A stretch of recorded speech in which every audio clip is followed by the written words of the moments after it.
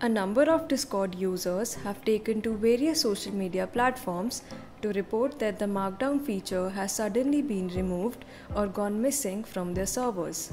Interestingly, Discord had just released Markdown, a straightforward, plain text formatting tool that helped people make their words stand out. However, the feature's sudden disappearance has left many users perplexed. But before we get to that, if this video ends up helping you in any way, please consider subscribing to the channel as it motivates us to continue making such content. Some users are now having trouble using the headers and the hyperlinks as the Markdown is seemingly not working anymore. Users are understandably annoyed by this and are pleading with the developers to reinstate the feature.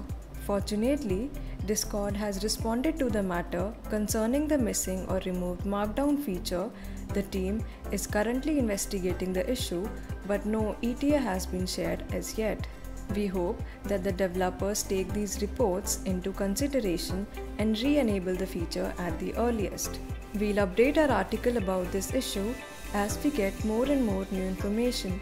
If you are watching this on YouTube, you can find the article link in the description. Also, don't forget to like the video and join us here for more of our content. This was it for today's video. Thank you for watching.